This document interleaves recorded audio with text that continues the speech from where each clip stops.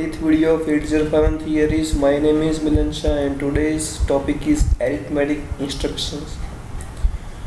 So in this video we will talk about these two instructions. First is add and second is add C.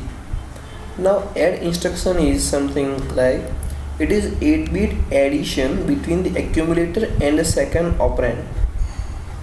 Now what this will do, the result is always in the accumulator, so it will store the result in accumulator always. Now the CY flag or carry flag is set or reset appropriately. So if there is a carry, then it will set the carry flag. If there is no carry, then no need to raise the flag.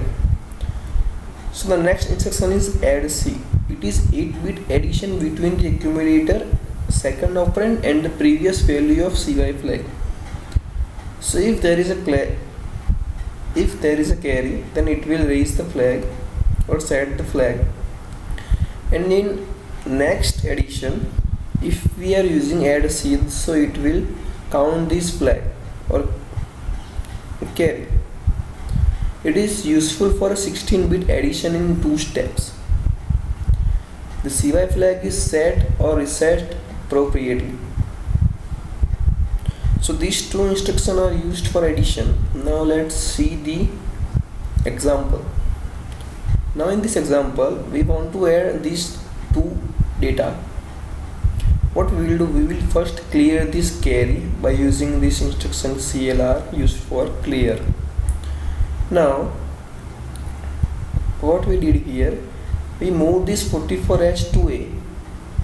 So now A has 44H data.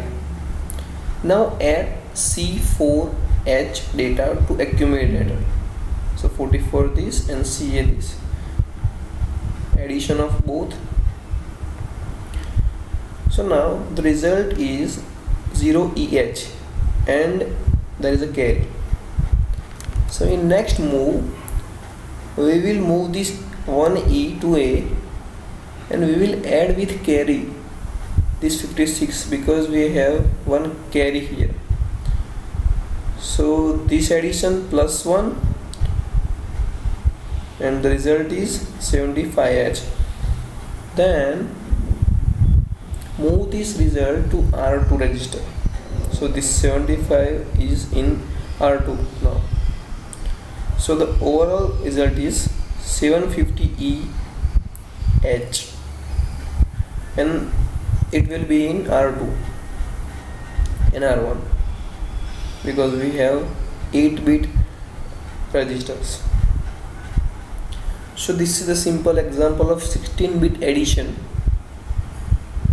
So I hope you understand what this instruction will do. Do like, share, subscribe and comment below. Thanks for watching.